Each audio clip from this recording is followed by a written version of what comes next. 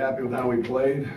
Give credit to Texas Tech. First off, I thought they really played as they've been playing, defense and guarded and took good shots and were patient.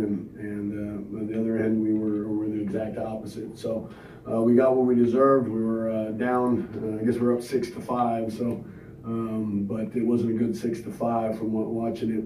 And just actually sitting there and watching that just now again. So, you know, we got exactly what we deserved. The numbers, the stats, if you look at them, they kind of don't really tell the story of the game. You know, somehow we out-rebounded them, but, you know, the turnovers early killed us, the 11. So, you know, slow start as far as down 6-5, but we weren't very good when we were up 6-5. But you know, we weren't good, and I don't want to take away from Texas Tech because they were good. And so we got exactly what we deserved. We got outplayed in every way, and we got to get ready for Kansas. So it's one loss. We played horribly, but we have to get ready on tomorrow and then and Monday and get ready for our next one against Kansas.